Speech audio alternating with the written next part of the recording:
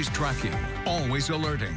Storm Team 8. I thought I'd show you this, kind of interesting. 23.3 inches of snow last March. That would be more than half of the snow that we got this entire season, which we are currently at a deficit. It has now exceeded 30 inches for the season. It's just remarkable.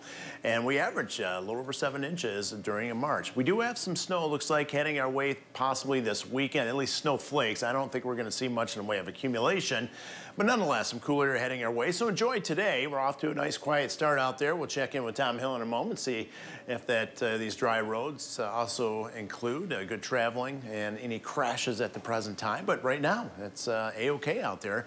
Holland, dry conditions. Temperature currently right around the freezing mark in Grand Rapids. We're at 35 Kalamazoo, 36 in Muskegon. A little bit cooler up around Manistee and Traverse City in 20s there.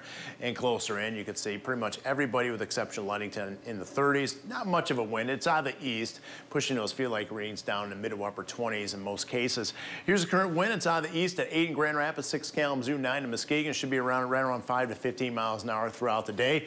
It's not a cloud-free sky out there. You can see a lot of high mid-level clouds off to our west, so we'll call it variably cloudy as we go back and forth, the sunshine and clouds throughout the day. Area of low pressure taking shape in the south central plains. That's going to be a player in our forecast for tomorrow. We'll see an increasing cloud scenario tonight with rain knocking on our door tomorrow morning during daybreak, and then that rain moves in. We're going to go with a solid 100% chance of rain. The heaviest will be tomorrow afternoon, and then you could even see a slight chance of maybe a rumble of thunder, especially south of Grand Rapids tomorrow night. And on the backside of the system, rain will be heaviest Saturday morning, and before it comes to an end, it may mix in briefly with a little bit of snow, but looks like a good soaking rain event with many areas between about a half an inch to an inch of rain, some locally even higher than that. Cooling down Saturday, 44 degrees for a high, and then on Sunday, likely not making it out of the 30s. Remember, daylight saving time, spring ahead, and we'll have a chance of some morning flurries. After that, though, nice rebound in temperatures into next week. Tom, how's it look out there in the roads?